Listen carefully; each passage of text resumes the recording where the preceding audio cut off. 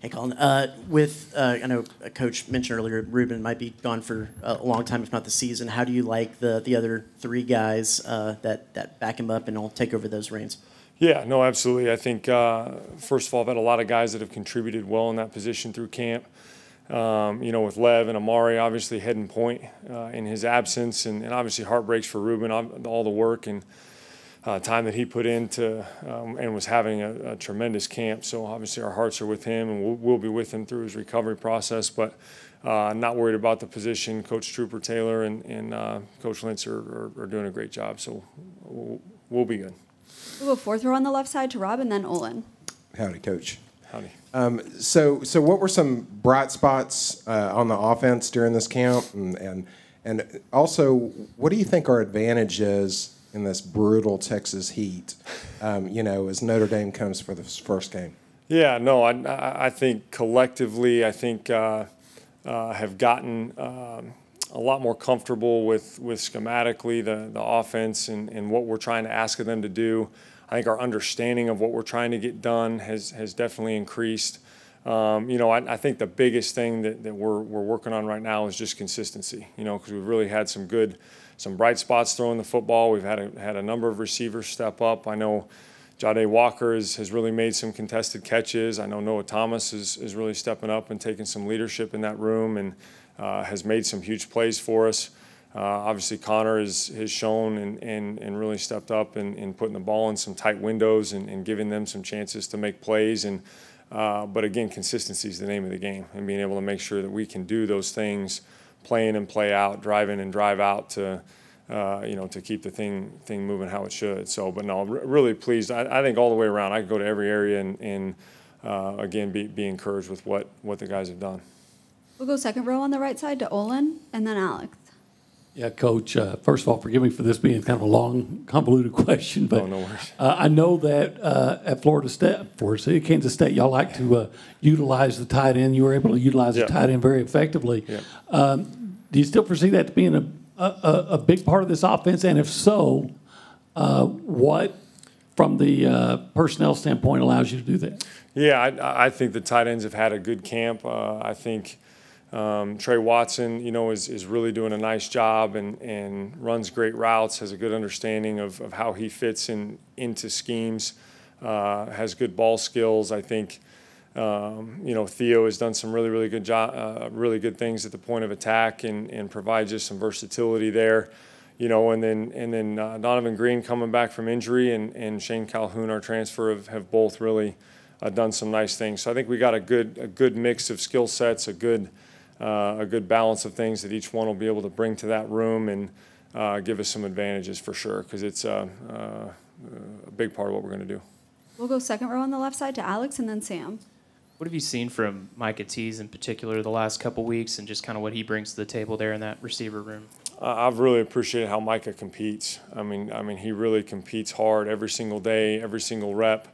I think it was 2 practices ago, had a couple really, really big time contested catches on some conversion downs in the red zone that, keep you from kicking a field goal or in the 2-minute situations we were doing or whatever, give you a chance to win the football game, and just does an unbelievable job competing and shows up every day. So we'll stay on the left side, third row to Sam.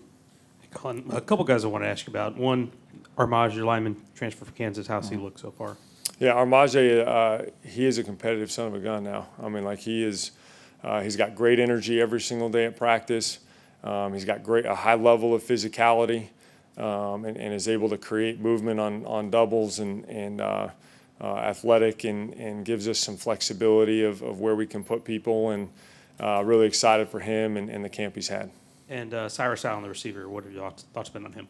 Yeah, no, Cyrus has been really good. I think I think he's really got a burst to him, to where he gives you some chances to push the ball down the field vertically, and stretch the defense. So has done some really nice things. We'll go front row on the right side to Brent, and then Carter. Coach Elko has kind of described the offensive line as a work in progress. How do you see it shaping up, and also the battle at center as well? Yeah, no, I think there's a lot of different combinations. There's a high level of competition at a couple different spots. I think that'll carry on even over not just even the next couple of weeks, but probably even into the early season of kind of mixing and matching some combinations to find that right groove, keep people fresh.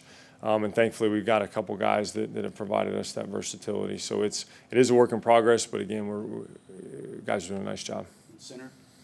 Center, no, it's Mark Nebu's done a really nice job, and Coley's done a tremendous job, and those two are part of that mix that he's talking about and that we're trying to figure out. I wanted to ask you about a couple of guys who might end up seeing some playing time now, E.J. Smith and Denota as well, what they kind of bring to the table for you. Yeah, no, EJ, he was a little dinged up this summer, so getting him back healthy, and I thought in the last week has really kind of turned the corner physically to where you can see he's really feeling good again, and has done some good things in the pass game and catching the football and has good ball skills, provides us some versatility to move him around the field a little bit.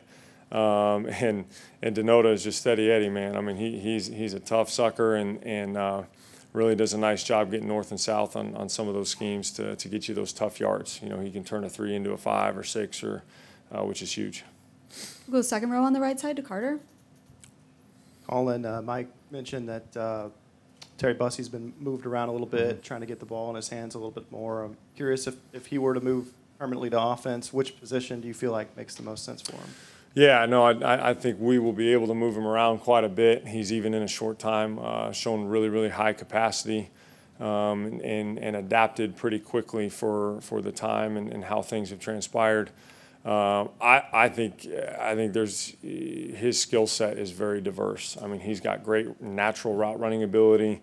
He's got really, really good ball skills on the move.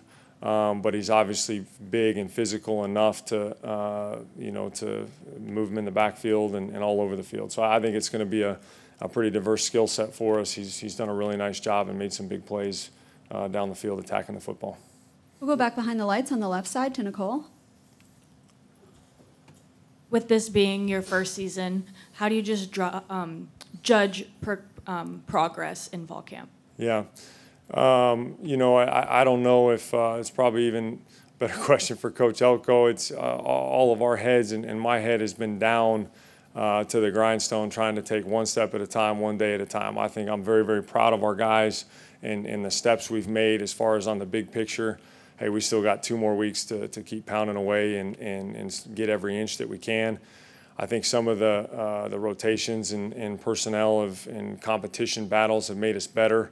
And solidified some things, on the edge and inside. But, again, just got to keep pounding away right now. We got 2 more good weeks to work before we kick this thing off. So really proud of our guys and how they bought in and attacked things, but we got 2 more weeks to work. So We'll go front row on the left side to Cease and then Mark.